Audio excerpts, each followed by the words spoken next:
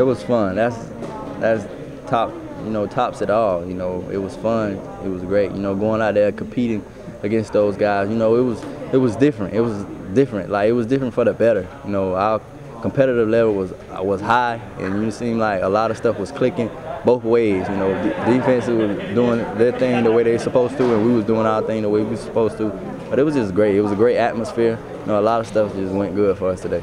Can you talk about the receivers as a whole? It seems like, as a man, you all had some sort of big highlight reel catch today. That's what you need. You always need coaches to have options. He can count on this guy and this guy. And as a receiver, you don't want to get doubled. So whenever we out on the field, they can't double this guy because this guy is going to be open. You can't double that guy because that guy is going to. It just create that opportunity. For all of us. Can you go through your touchdown from Jameis? It looked like it was kind of one of those throws he put in the right spot. Yeah, it was a back shoulder throw.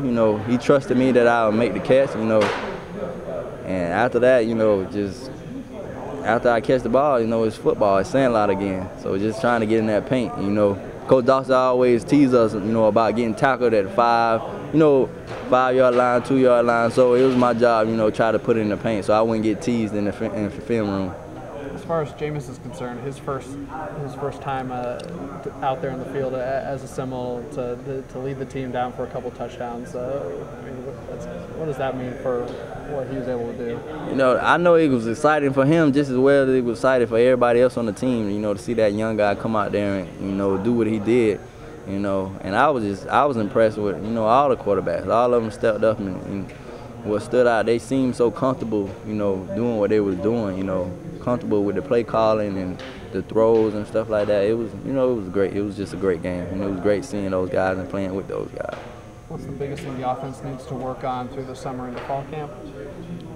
Being consistent with drives. We don't need a drive, where we can drive it down. Then the next one is a 3 and out. We need to be, try to be consistent as possible. We all know this, that we need to do this. So that's what I believe we need to work on. Just being consistent with our drives. Do you feel like you guys gave the fans something to be excited about for the fall? Of course, we always give them something to excited about.